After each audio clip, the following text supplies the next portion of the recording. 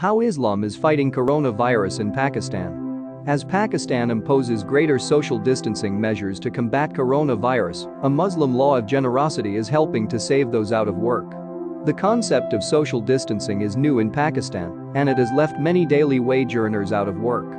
Like many nations, Pakistan has imposed strict containment measures in response to the global coronavirus pandemic, including closing schools, banning public gatherings, and shuttering all businesses that don't sell groceries or medicine. But unlike some other countries that have ordered similar measures, the effects of a prolonged lockdown here could have much more dire economic and potentially fatal consequences. But a Muslim law of generosity is helping to save those out of work. In a recent coronavirus-related address to the nation, Pakistan's Prime Minister, Imran Khan, stated that 25% of Pakistanis cannot afford to eat 2 times a day. As the country issues more stringent lockdown measures and forces people to stay home, many daily wage earners here, from street food vendors to shoe shiners, now haven't earned a rupee in weeks, and they're going hungry. Amid the pandemic, Pakistanis are bonding together to assist the less fortunate in a unique and inspiring way. As many places shut down in Pakistan, some workers have begun making protective masks for the public. Many are offering zakat, the traditional Muslim charity tax, for daily wage earners who have no paid leave, health insurance or financial safety net.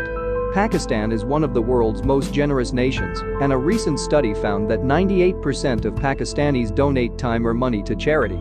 The spirit of generosity is firmly hardwired into Pakistan's DNA.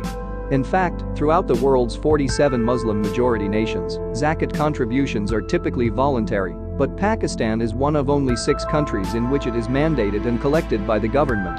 According to Rizwan Hussain, author of the Oxford Encyclopedia of the Islamic World, Pakistan is the only country to have been established in the name of Islam, and this devout spirituality is reflected in its laws.